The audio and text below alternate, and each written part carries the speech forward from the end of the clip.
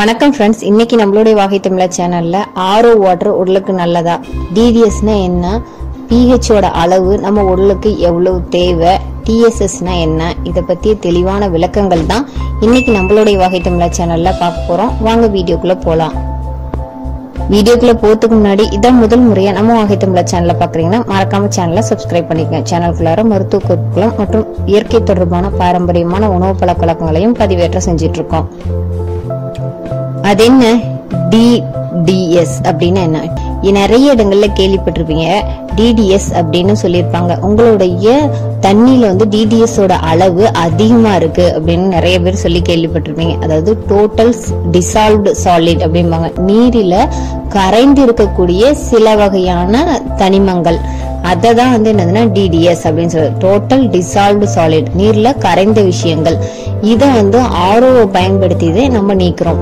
TDS ஓட அளவு எவ்வளவு இருந்தா அந்த தண்ணி குடிக்கக்கூடியதாக இருக்கும் அப்படின்னு பாத்தீங்கன்னா, அதாவது நம்மளுடைய தண்ணீர், குடிக்கக்கூடிய தண்ணீர்ல சில வகையான தனிமங்கள் நீர்லயே கரைந்து இருக்கும். இந்த தனிமங்களால நம்மளுடைய உடலுக்கு சில பாதிப்புகள் ஏற்படுறதுக்கு வாய்ப்புகள் இருக்கு. இத கட்டுப்படுத்துறதுக்கு தான் நம்ம RO வாட்டர் அப்படிங்கறத பயன்படுத்துறோம். இதுல அதாவது TDS ஓட அளவை பொறுத்துதான் அந்த தண்ணியினுடைய தன்மை நம்ம குடிக்கக்கூடிய தண்ணியா இல்ல குடிக்க முடியாத தண்ணியா அப்படின்னு சொல்லிட்டு முடிவு பண்ண முடியும்.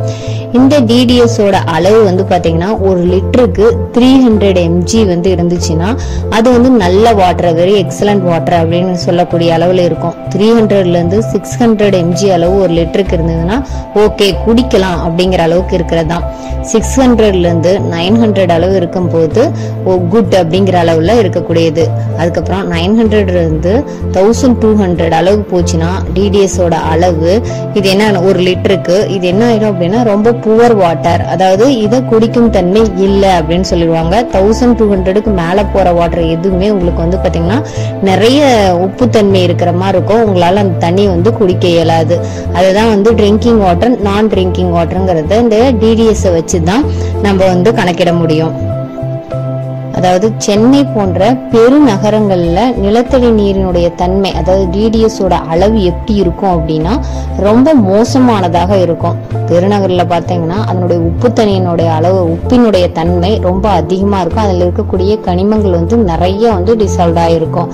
இப்ப TDS ஓட அளவு அதாவது 300ல இருந்து 500க்குள்ள இருந்தா நம்ம குடிக்கிறதுக்கு ரொம்ப தகுதியான தண்ணி அப்படின்னு சொல்லிட்டு நம்ம சொன்னோம். அதற்கு அதிகமா இருந்துச்சுன்னா, தண்ணீர்ல TDS ஓட அளவு அதிகமா இருந்ததுன்னா என்னென்ன பிரச்சனைகள் நம்ம சந்திக்க நேரும்னா, முக்கியமா சிறுநீரக சம்பந்தப்பட்ட பிரச்சனைகளை சந்திப்போம். உடல் சார்ந்த பல பிரச்சனைகள் வர்றதுக்கு நிறைய வாய்ப்பு இருக்கு. நம்மிடையே நிறைய பேருக்கு எப்படி இருக்குன்னா, மண்பானையிலையும் இல்ல பாத்தீங்கன்னா அதாவது காப்பர் வெசல்ஸ்ல வைக்கக்கூடிய தண்ணியினுடைய அளவு, அதாவது TDS ஓட அளவு குறையும் அப்படின்னு சொல்லிட்டு நம்ம நினைச்சிட்டு இருப்போம். கண்டிப்பா இதுல இருக்கக்கூடிய TDS ஓட அளவு குறையறதுக்கு வாய்ப்புகள் இல்லை. அப்ப காப்பர்ல, அதாவது என்னதுன்னா செம்பு பாத்திரத்துல தண்ணி குடிச்சா ரொம்ப நல்லது அப்படிங்கிறோம் இல்லையா. நீங்க TDS ஓட அளவு அதிகமா இருக்கக்கூடிய தண்ணிய செம்பு பாத்திரத்துல ஊத்தி வச்சீங்கன்னா அதனுடைய டேஸ்ட் மாறுமா அப்படின்னா கண்டிப்பா. அதனுடைய TDS ஓட அளவு குறையுமா அப்படின்னா கண்டிப்பா கிடையவே கிடையாது. அப்ப எப்படி நம்ம எதுதான் நல்ல தண்ணி அப்படின்னு சொல்லிட்டு நீங்க TDS ஓட அளவு அதிகமா இருக்கும்போது சிறுநீரக சம்பந்தப்பட்ட பிரச்சனைகளை நம்ம சந்திக்க நேரிடும் சொல்றோம். நம்ம குறைக்க முடியும் TDS ஓட அளவுனா அப்ப RO வாட்டர், அதுக்குதான் RO அப்படிங்கறத கண்டுபிடிச்சாங்க. அதுல மூலியமா தான் TDS ஓட அளவு தண்ணீர்ல இருந்து நம்மளால குறைக்க முடியும். இந்த செம்பு அப்புறம் மண் பாத்திரத்துல நம்ம தண்ணி ஊத்தி வச்சோம்னா TDS ஓட அளவு குறையாது. நமக்கு என்ன மாதிரி இது அதுல இருந்து நமக்கு பெனிஃபிட் கிடைக்கும் அப்படின்னு பாத்தீங்கன்னா, அதாவது நுண்கிருமிகள், பாக்டீரியாக்கள் இதெல்லாம் அழிஞ்சிரும். அது கண்டிப்பா கண்டுபிடிக்கப்பட்ட, நிரூபிக்கப்பட்ட உண்மைன்னு சொல்லலாம். ஆனா TDS ஓட அளவு சுத்தமா குறைக்க செய்யாது. சரி, நம்ம இப்ப RO வாட்டர் நம்ம பயன்படுத்தணும் அப்படின்னா உடலுக்கு ரொம்ப நல்லதா? ஏன்னா TDS ஓட அளவு குறைக்கிறது. அது மட்டும் இல்லாம நமக்கு என்ன ஆகுதுன்னா, நம்ம தண்ணீருக்கு சுவையும் அதிகரிக்க செய்யுது. இதை பயன்படுத்துறதுனால நல்லதா நீங்க சொல்றதுல இருந்து நீங்க கேட்கலாம்.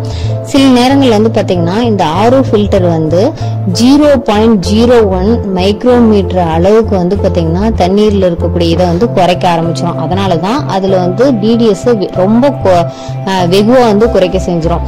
அதனால அது தண்ணி வந்து ஆர்ஓல பயன்படுத்தக்கூடிய தண்ணி வந்து ரொம்ப சுவையாக இருக்கு. அப்ப நீங்க கேட்கலாம், இப்ப ஆர்ஓ வாட்டர் உடலுக்கு நல்ல ஆரோக்கியமானதானே, பிஹெச்சோட அளவு வந்து குறைக்கும் போது நம்ம உடல்ல வந்து உப்புக்கள் எதுவும் சேராது அப்படிங்கறத நீங்க கேட்கலாம்.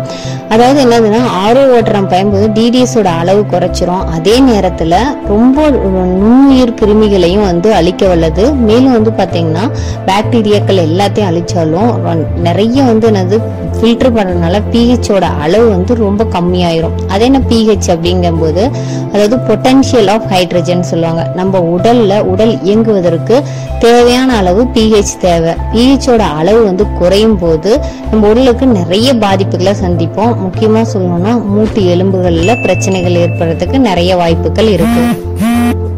அப்ப ஒரு மனிதனுக்கு உடல்ல ரத்தத்தின் pH அளவு 7.4 இருக்கணும். ஆனா நம்ம இந்த ஆர்ஓ வாட்டர் பயன்படுத்தும் போது அது ஃபில்டர் பண்றது என்ன பண்ணா, நமக்கு தேவையான கனிமங்களையும் சேர்த்து வந்து ஃபில்டர் பண்ணிடுது. இது ஒரு பெரிய டிஸ்அட்வான்டேஜ். அதனால நம்ம உடலுக்கு என்னதுன்னா, தேவையான pHோட அளவு நம்ம குடிக்கக்கூடிய தண்ணீர்ல இருந்து கிடைக்க பெறாமலே போயிடும்.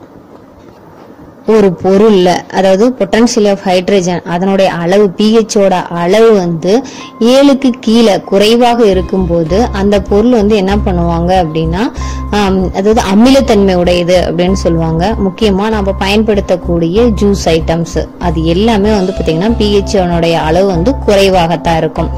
அப்ப pHனுடைய அளவு 7க்கு மேல் இருக்கக்கூடிய பொருட்களை என்னன்னு சொல்லுவாங்கன்னா காரத்தன்மை உடைய பொருட்கள் அப்படின்னு சொல்லுவோம். முக்கியமா நம்ம ரத்தத்துல இருக்கக்கூடிய ரத்தம் இயல்பாகவே எப்படி இருக்கும்னா காரத்தன்மை உடையது. இதுல ரத்தத்துல 7.4 pHோட அளவு வந்து இருக்கும்.